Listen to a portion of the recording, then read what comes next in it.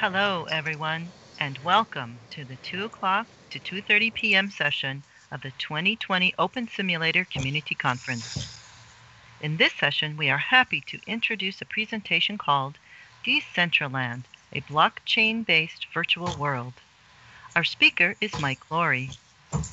Mike Lorrey is a versatile entrepreneur with extensive virtual world, virtual finance, management, and IT experience.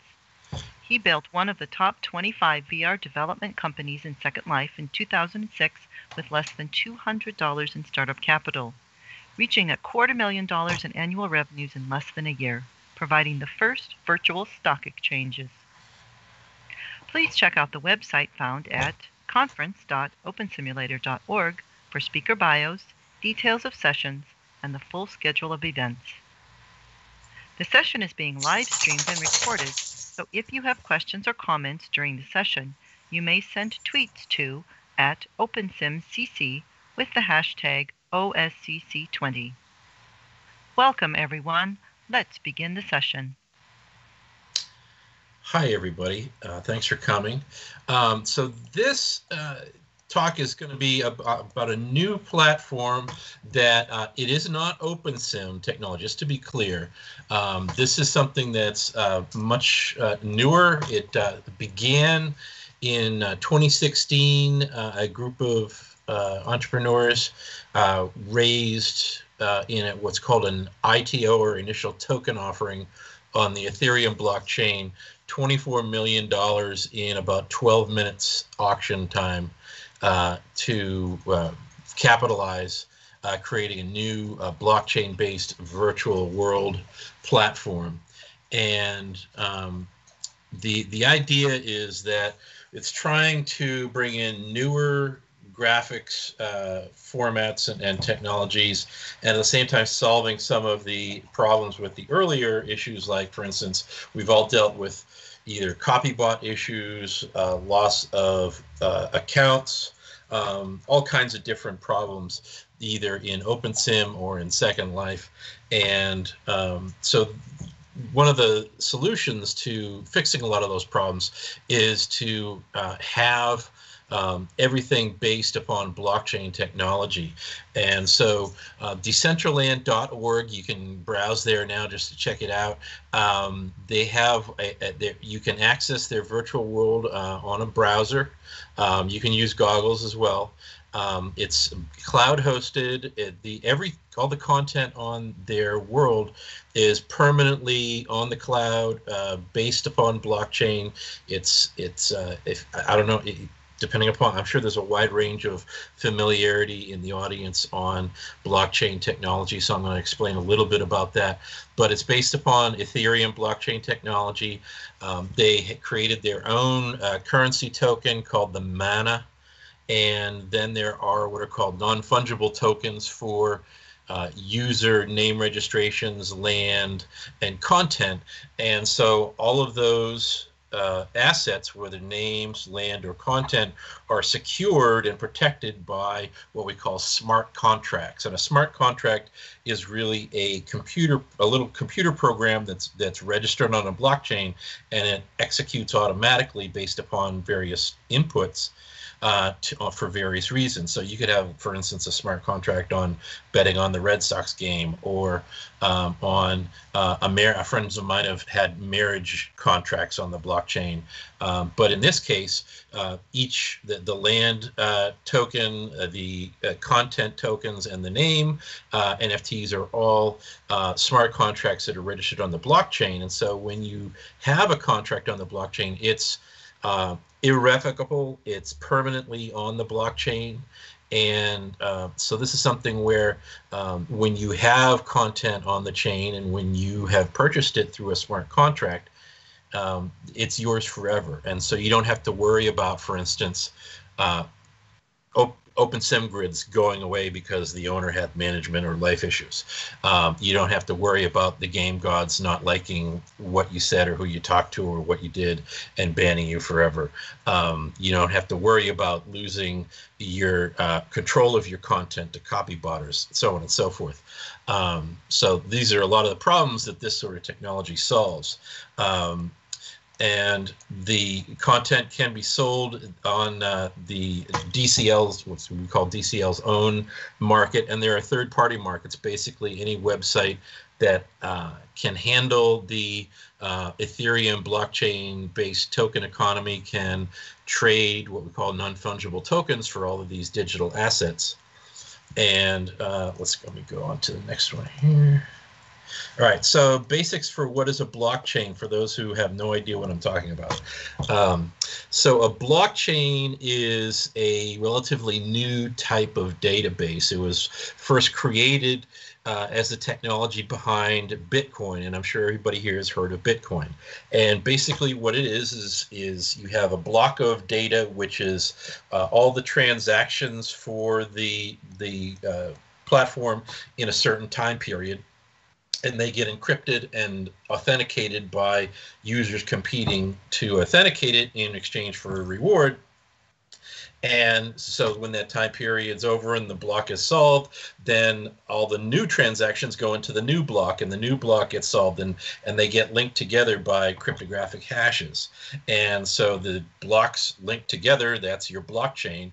And so you have this permanent indelible record of all transactions for all assets dealt with by the blockchain from its inception up to the present. And so it's really impossible for people to change that data and therefore fraud whatever those assets are.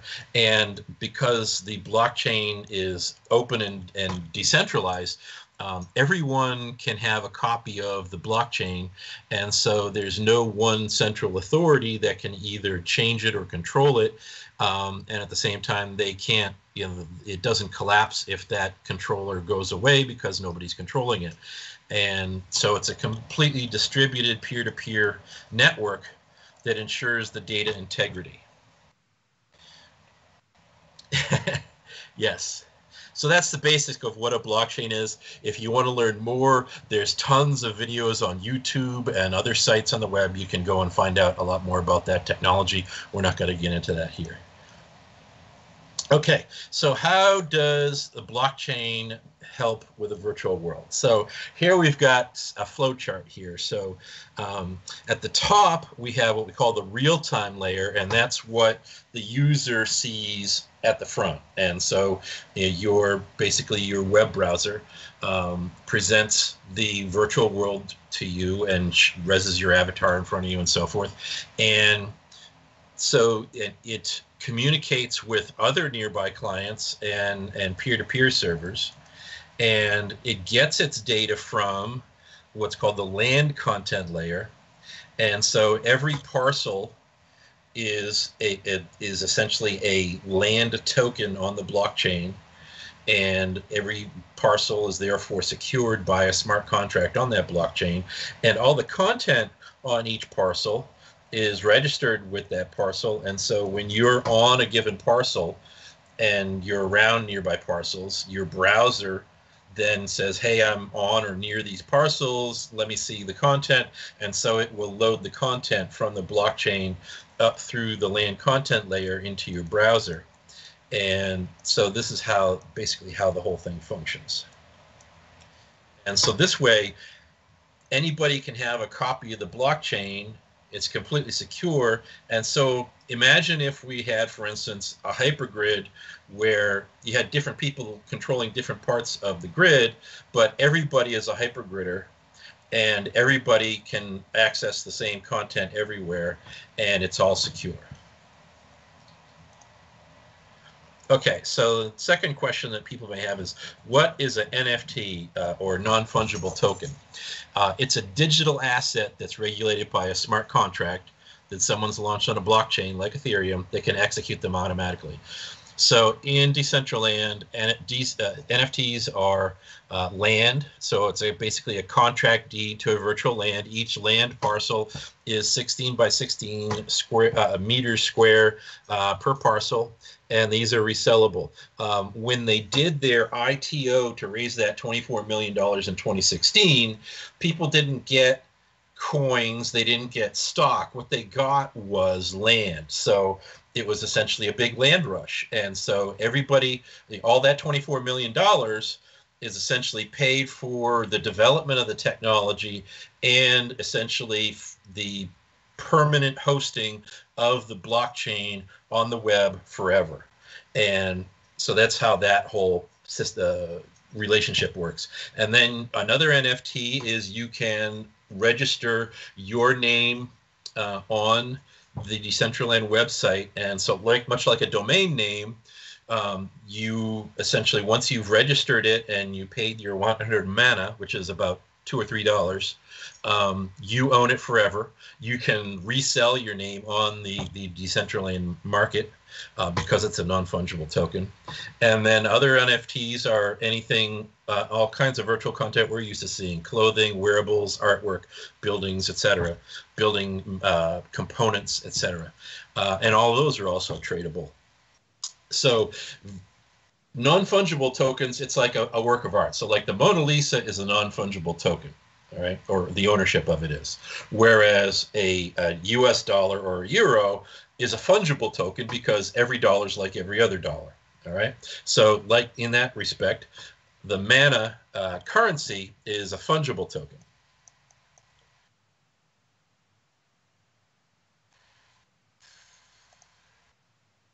How is DCL governed? So because the people who invested all got land ownership, essentially that's the form of stake in what's called a distributed autonomous organization. It has no owner. It's its own sovereign jurisdiction. And so all stakeholders vote on all policy proposals for changes to the architecture and its development. Anyone can buy stake into the DAO by buying one or more parcels of land, and there's a very active land market, and land parcels vary in value, but depending upon where they're located, much like we're used to seeing in Second Life, whether you're on a private island or on the mainland or on a road or on waterfront or whatever. And so you have variations in the value.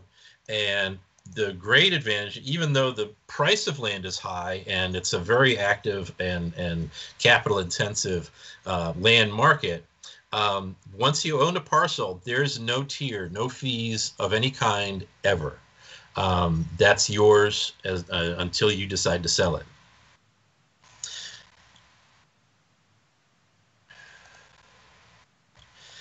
Gas is a part of the Ethereum blockchain that's paid when you do transactions. So if you buy something or you execute a smart contract, gas is the fee to pay for the computational execution of the smart contract. How do you get content as a user? So as I said, DCL hosts its own NFT market, but any site that trades Ethereum-based tokens can trade them. So OpenSea is currently the main third-party NFT market for DCL users and creators. You can create your own content and create NFTs for it in whatever distribution you want, either as a single copy, a limited release, or an unlimited supply. You can create content for builds on your own land, or basically market those to others. The file format, we're used to uploading Collada files for mesh here. The format that they use is the GLTF file format, which is something you can export from Blender or Maya or any other 3D modeling application.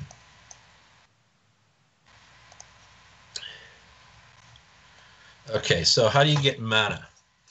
Mana is, first off, you can sign into DCL using any Ethereum wallet that can handle tokens. There are some Ethereum wallet hosting sites that can't. Coinbase is one of them, so don't try using Coinbase. But I recommend downloading the MetaMask browser plugin for whether it's your Chrome browser or Brave or whatever other browser you're using. It's a very secure plugin to your browser that is a Ethereum wallet that can handle all of these tokens. And so with that wallet, you can buy Ethereum. And once you have the Ethereum, you can trade it for mana on a number of different exchanges. And so with that mana, you can pay for your name, you can buy and trade different NFTs. And so all of your content that you own, including your name and your other NFTs, because they're all tokens, your wallet essentially becomes your inventory. And so wherever you go with that in the future, you could theoretically migrate your NFTs that are in your Ethereum wallet to another virtual world that's based on blockchain that uses a similar technology. So if you're not happy with DCL, if someone finds another virtual world using a similar token-based economy, you can migrate your content and you control that based upon what the terms of the smart contracts you obtained it for.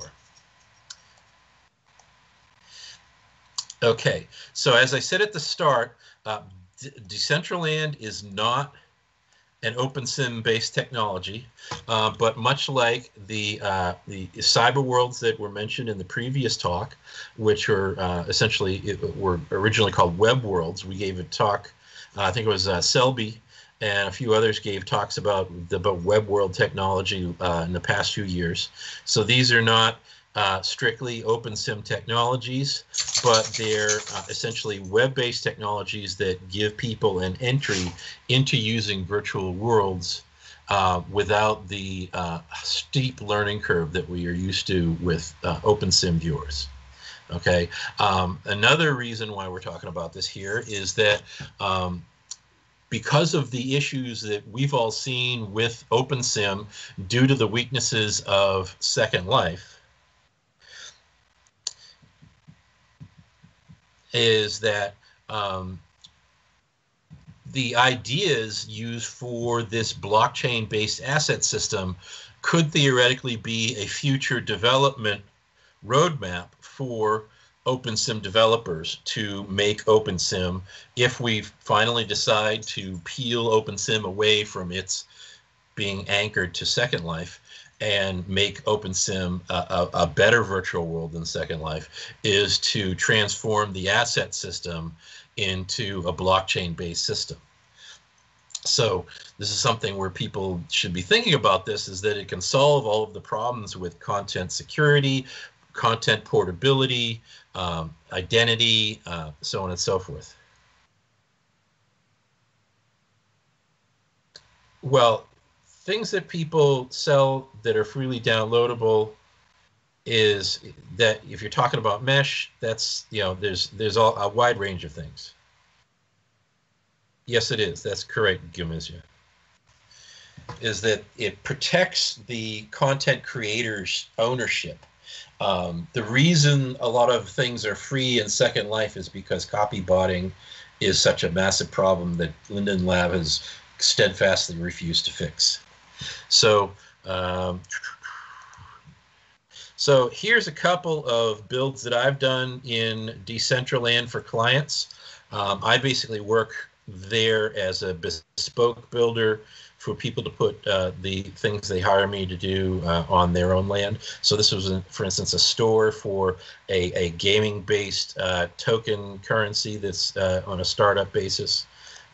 Here's another one. This is a classic Mini Cooper museum that I built for a British fellow. Okay. To get it wrapped up here. So that's the presentation. Is there any other questions that we can answer at this time? I think at this point, if you have questions, please IM them to Mike, as we need to move on to the next presentation. Thank you, Mike, for a terrific presentation.